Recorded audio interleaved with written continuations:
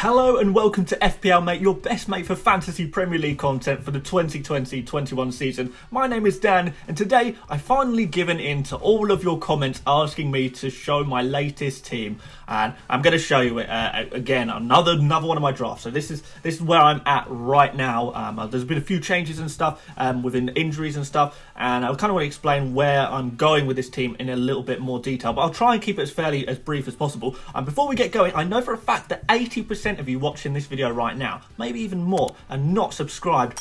Don't be part of the 80%. Subscribe to my channel, and I promise you, I'm going to help you win all of your mini leagues. I'm going to help you get your best ranking you've ever got, your best overall ranking you've ever got in FPL.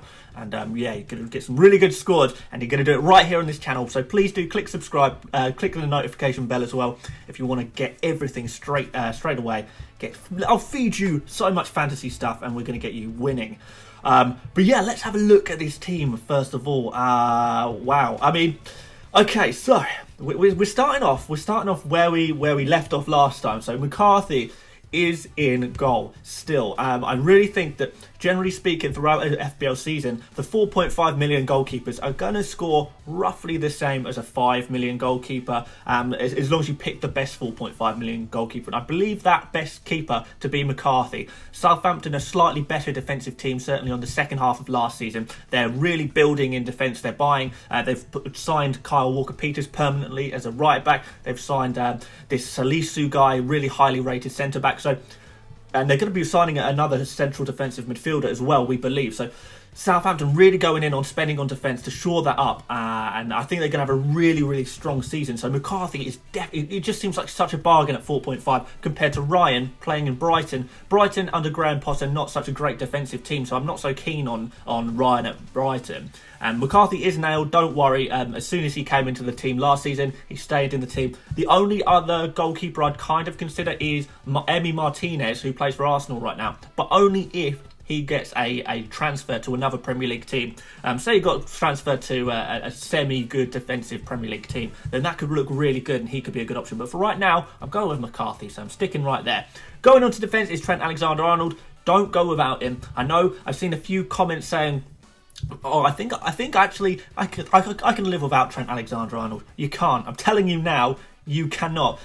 He's got a little bit of a niggle at the moment, a little tiny little injury, but we are expecting him to be back by game week 1. So I wouldn't worry about that too much until we hear something different. Say there's some late news saying Alexander-Arnold, he is not going to be fit for game week 1. I guess you could reconsider, but even so, I would still want him on my bench to bring him into game week 2, not to save a transfer and just play someone else there instead off my bench. But we'll get to our bench a little bit later. But Trent Alexander-Arnold stays in my team. He's not going anywhere. Next up, Ruben Vinegar Boy. Vinegar Boy is going in there. 4.5 million to get yourself into the Wolves defence. It's an absolute bargain. So yeah, I don't think you can go bad really with this one. So he can play left back, he can play right back as well. We know Doherty is left, so now that opens up even more of an opportunity for Vinagre to play football. So that's going to look really good. Johnny Otto obviously injured right now, so he's not going to be playing. So that makes Vinagre right now the first choice fullback on probably either side. So unless Wolves bring in another 2 fullbacks, then Vinagre is the player to have, isn't he? And Johnny Otto's not going to be back fit until sort of at least around Christmas time. So you're going to have your wild card by then anyway, used up, I would imagine. So we can just wild card Vinagre out later if we need to, when he does start getting benched or whatever. Next up, we got Justin in now, and Justin was not in my team before. He has come in since I learnt about Ferguson's injury, and I'm having some doubts about Lamptey, so I've taken Lamptey out and I've put in James Justin. Now we know Chilwell's gone now, and I know you're probably thinking, well, Justin, we like Justin because he's filling in at right back for Pereira. Pereira's going to be back in October, and Justin is going to lose his position when Pereira's back. But I know this because I played FIFA 19, and Justin was listed as a left back for Luton Town in FIFA 19, and I've done a bit of research. Justin can indeed play left back. He's played a lot of time at left back as well. So maybe Justin is going to be the guy playing at left back longer term. I think if Brendan Rodgers has a lot of faith in him, then perhaps that's going to happen. That could be really interesting. So as long as Leicester don't sign another left back, I'm going to be sticking with Justin. Otherwise, if they do sign another left back, I would be a little bit concerned of when Pereira comes back. I'm going to have to make a transfer that I don't really want to make, so perhaps I reconsider then. But for now, what we've got here is Vinagre and Justin rotate really nicely. You can see right on screen there, they both play Man City in their first 4, but on different days, obviously. But yeah, they have different game weeks where they struggle, and their other game weeks they've got really good fixtures. So when we go into my bench soon, all of my defenders, other than Trent Alexander-Arnold, who plays every single week, who will play every single week, the other defenders will rotate very nicely, so they're always playing a nice and easy fixture. I've always got 2 defenders with a lovely fixture, never have to play my defenders against horrible Manchester Cities, Liverpools, never have to go near that, which is just brilliant, is exactly what we want. So moving on to midfield, we've got Mo Salah. Cheaper than last season and the same player as last season. It's going to be another big year for Salah. He's been consistently, well, over the last 3 seasons, I guess you would say he's been the fantasy player to have over the past 3 seasons. So, judging by previous form, Salah, absolutely fantastic. I don't think you can go wrong with having him in your team at all. His ownership is creeping up very slowly as a lot of people are going for him. I think Salah is going to be one of the 2 players in game week 1 who's going to have the best score and going to be the best option to be a captain, basically, really. So yeah, really keen on Salah. I can't really imagine having a team without him, and I'll probably keep Salah in pretty long term, to be honest, because he's just a player who, over the course of the season, will score you so many points. He will be constantly a captain option. Unlike my next guy, Aubameyang, who is a little bit more of a risky choice when it comes to captaincy. But same price as Salah, and I do imagine I will bring Aubameyang out in game week 3 and replace him with, I'm thinking Sterling at the moment, but I could also do Kevin De Bruyne if I wanted to. So Man City's fixtures, obviously they missed game week 1, and then game week 2, game week 3, it doesn't look amazing. I think they've got Wolves game week 2, and then Leicester game week 3. So they're not amazing fixtures, so I'm not that keen on, I don't feel any pressure to immediately bring in a load of Man City players. And I can keep Aubameyang for those first 2 beautiful fixtures against Fulham and West Ham. And then maybe as Aubameyang plays against Liverpool and then Sheffield United, that's a good time to swap him out. Very easy switch to a Sterling or a Kevin De Bruyne. So that's what I'm going to be doing there. But I definitely want Aubameyang for game week 1 because he's one of the 2 players, Salah and Aubameyang, I think are the guys. You've got to captain one of them. I really strongly feel that way. They're going to be the big scorers for this week. There'll probably be another few big scorers, obviously, but these are the ones I could be confident in. Next up is Heung-min Son. Whilst Kane is sort of, he can't play in the friendlies at the moment. He's been quarantined for coronavirus. Son is playing up front. He is the backup striker. And I've seen a couple of things about Tottenham potentially playing 5 at the back. I'm not sure how much I believe it. But if they do play 5 at the back, that means Son plays up front as a striker with Kane. Son in friendlies looking super hungry. Him and Dele Alli have looked really good in friendlies. So I'm really liking the look of the hunger and the desire from Son and Ali. There's obviously something very good going on in that club right now for those 2 guys. So Son is the one I'm going for because I do think Spurs do have some nice fixtures. But you're not going to like me for saying this, but I'm withholding 1.5 million in the bank to switch Son to Bruno Fernandes in game week 2, and I'm set on that decision. That is a decision that I'm making, and I know you'll be thinking, well, what if Son does really well? What about his good fixtures going forward after that? Well, I'm sort of not thinking about that, to be honest, because I always knew that I needed a player to be a placeholder for Bruno Fernandes. I definitely want Bruno Fernandes in game week 2, so I've got to choose a player to fill in for one game before I bring Bruno Fernandes in. And quite frankly, I've got to look at Son's first game in isolation, and his first game looks really good, and I want to have Son for that game week. So I'm not even thinking about his games after that because he's only there for one. You can't view it as, oh, well, you actually may as well keep him. No, he was never going to be in my team in the first place. If Bruno Fernandes was playing game week 1, Son wouldn't be near my team. So I'm really strongly thinking Son's going to have a great game week 1. Thank you for those points, Son. Thank you very much. And I'm going to move you on to Bruno Fernandes, who is someone I want long term. So that's the kind of tactic I'm going for there. And finally in midfield, my, I guess, controversial one, but I have a really, really good feeling about James Ward-Prowse. Southampton looked magnificent at the end of last season. They were sort of, I think, over the 8 games, if the whole Premier League season was judged on those final 8 games post-lockdown, then Southampton would be 3rd in the table. They were the 3rd best team after that lockdown break.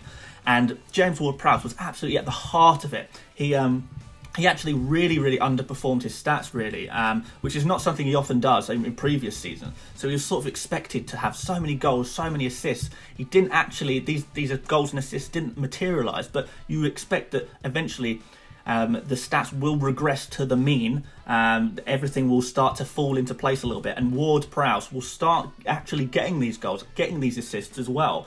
So I'm really looking forward to him getting those free kicks. He's nailed on. Ward-Prowse played 38 out of 38 games last season, so real safe pick. The team is built around him. He takes free kicks, he takes corners, he takes penalties. He's the club captain in a Southampton team that I think are going to be this season's Leicester. That's my prediction, that Southampton are going to be this season's Leicester. So I'm going to have a lot of faith in Ward-Prowse, and I think I know you're going to be saying there's so many other options at 6 million. Maybe you go for an Eze, maybe you go for a Pereira. No, I'm not doing it. I'm going for Ward-Prowse. That's my pick. That's my sort of differential pick, my prediction of a player who's going to do really well, and I'm sticking with it. I'm sticking with it, guys. Going up front in here, we've got Timo Werner. Timo Werner scored within 10 minutes of his Chelsea-friendly debut. Small concerns about whether Werner will be able to play as a lone striker. Will he have to play off the left wing? Is he going to be in competition with Pulisic on the left wing? Is he going to play in a 2-man strike force? Where does everyone else fit in? Is he going to be rotated? I understand there's these questions. Werner, very much proven goal scorer and assist maker. His stats are incredible in the Bundesliga. Bundesliga German players translate very well into the Premier League compared to a lot of other players from other leagues. French leagues don't convert very quickly. They take a little bit longer to settle in. So, yeah, there are slight doubts about Werner. I'm very much willing to take a punt on him. And worst case scenario, Werner is an incredibly easy transfer down to Martial, or perhaps there's a striker who's looking really, really good form at the beginning of the season. We can switch to them. We can switch to Martial from Werner. Easy, lovely job. So Werner, I'm going to take a risk on him, and if it doesn't pay off, there's a very easy escape there as well. So, I'm not concerned about that really either. So Mitrovic, he's very high ownership, and for good reason. He's sort of the most popular 6 million striker. He does look good. Premier League experience. I've spoken to him a little bit in quite detail in my Fulham video.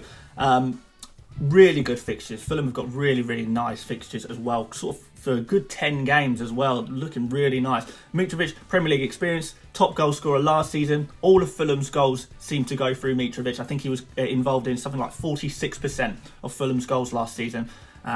So if Fulham are scoring, Mitrovic is involved, basically. So, yeah, really, really excited to see what he can bring as a 6 million striker. I don't think he's going to be amazing, but if he can sort of get me 13, 14 goals throughout the season, then that's pretty good returns for a 6 million striker.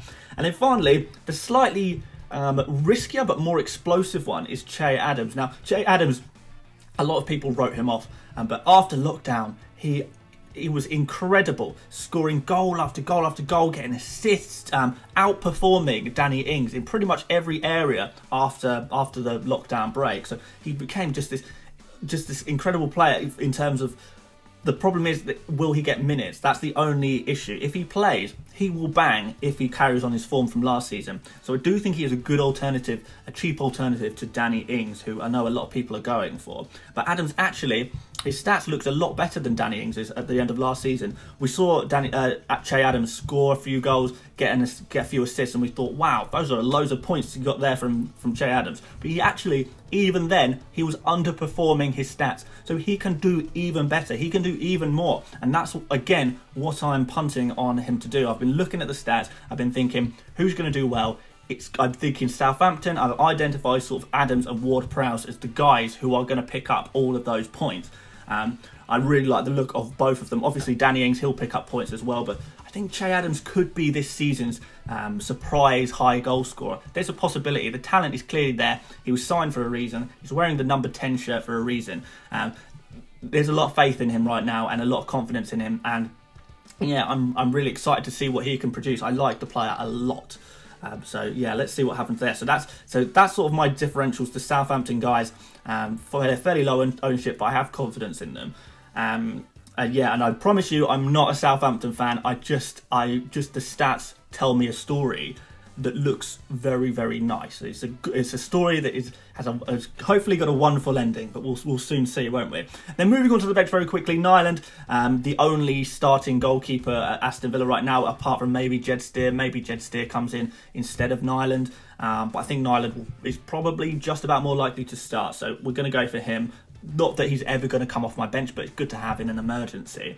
And we've got Gordon there, probably out of all of the 4.5 midfielders, probably the most potential to have a really good season. So I could either go for something boring like a Stevens or a Romeo, who are just going to pick me up 1 or 2 points a game if they happen to come off the bench.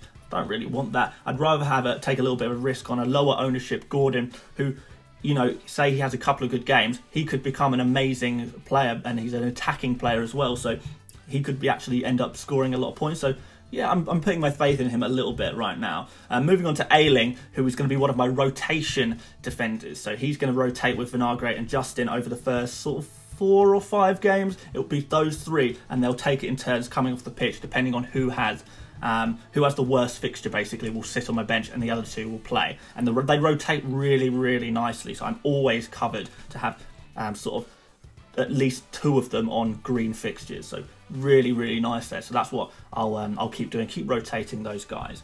And then finally Ferguson on the bench. And I know I've spoken about this a little bit before. Everyone's saying take Ferguson out, he's injured, there's no point playing him. Listen, Ferguson, he was signed to become the long-term first choice right back at Crystal Palace. Yes, he hasn't played football in a while. Yes, he is not going to be ready for the start of the season. But when he does start playing in game week 3, 4, 5, which he will, I know it says unknown return date, but he's not that far off. He's in training. He's going to be starting to play a bit Premier League football, sort of, like I say, around game week 3, 4, 5. When it comes to game week 6 or 7, suddenly everyone is going to want Ferguson. His price is going to skyrocket, and I'm already sitting here with him on my bench. I'm not wasting money on him. He's the lowest possible price a player can be. I don't need him in my team. I've already got my defence covered, at least for the first sort of 6, 7 games. And then after that, I'll be perhaps looking at Ferguson to try and fill in some of my red fixtures. So yeah, just having a little bit of patience. Ferguson, he's going to be, everyone's going to bring him in as soon as he's fit. His price is going to skyrocket. He's going to go up to sort of 4.2, 4.3, 4.4 million, and then you're just going to have to start sacrificing 4.5 million defenders to get Ferguson in. I've already got him. I haven't wasted a transfer. Happy days as far as I'm concerned. So I'm playing the long game here, and I want you guys to play the long game with me, and if you don't, then happy days, you're just going to push up the price of Ferguson later down the line, and I look forward to it. But yeah, hopefully you guys will join me on Ferguson on the bench. Team Ferguson on the bench, guys. Let's go. So yeah, captaincy. I will talk about captaincy in much more detail closer to the game week 1 deadline. But what I will say is I'm going for Aubameyang captain with Salah vice. I know most people are going for Salah captain with Aubameyang vice, but I'm going in the other way. Trust me, I've got some notes, and I will tell you this closer to the game week 1 deadline. So make sure you're subscribed, and make sure you got the notification bell on, because I'm gonna tell you why Aubameyang is an amazing choice for this fixture, and why I think he's got a much better chance of scoring highly than Salah has. Yeah, Aubameyang is the one. Trust me on this one, but I'll explain that a little bit later on in a week. Or maybe a little bit more than the week, we'll see. Yeah, so that is my team. 98.5 squad value, 1.5 in the bank, just to make those moves to Bruno Fernandes and then bring Aubameyang down to sort of probably Sterling in game week 2. So I've got a little bit of a plan there. I've got rotation defenders. I've got Ferguson that I'm sitting on for later. I've got the differentials in Adams and Ward-Prowse, who I really have a lot of faith in, and I hope they can perform for me. the stats tell me that they will, the underlying stats. I've got a Werner who I really hope can do well. If he doesn't, I easily switch him to Martial or another striker who is performing, and I've got everything covered. I think I'm at a stage where I've got everything covered, and if you've watched my videos before, you will notice that my team hasn't really changed that much, which is a very good sign. The fact that my team hasn't changed that much means that I'm near enough there. I'm near enough got it right, surely. There will be a couple more changes, I'm sure, but I think I'm nearly there. I think this is very close to what I'm going to be starting with, and I'm really confident about this team. So yes, I think I've gone on just about enough. I do have a little bit of an announcement though, actually, that you guys might be interested in. I've started off a Patreon for my YouTube channel, where you can basically help support the channel by pledging, you know, a couple of dollars, a couple of pounds, whatever your local currency is, towards helping support the channel. And my aim is to go full-time on this channel at some point, and I can only really do that with crowdfunding. So patreon.com/FPL mate is the place to go. Have a look, because there's some nice rewards there as well. If you do pledge or donate a couple of dollars, you can get some really nice rewards. So we've got my my Discord chat where you can chat with me, do like a nice text chat over Discord, where we can talk about fantasy football. We can talk about anything you like, really. I'm already chatting on there with some guys already, because a couple of people have signed up because I put it out on Twitter. And there's some other awards, like a special Patreon only mini league, you know, early access to videos, videos as podcasts, all kinds of stuff like that. Go check it out. There's loads of stuff there, and you might be interested. You might be interested. If not, no problem. All of my content is always going to be free here on YouTube, so don't worry about that. But if you're interested in supporting the channel, then that would be awesome. Yeah, again, as I keep saying, if you are new around here, 80% and all that, please do consider subscribing. Please like the video if you enjoyed it, if you took anything away from this video. I hope you did. I hope this was useful in some way. Other than that, yeah, I don't want to go on for too much longer, because I know I can talk about fantasy football till the cows come home. I absolutely love it. Very passionate about this subject. So yes, I will catch you all on the next one, guys. Hopefully, I'll see you next time, guys. So yeah, thank you so much for watching, and I'll see you later, mates. Bye bye.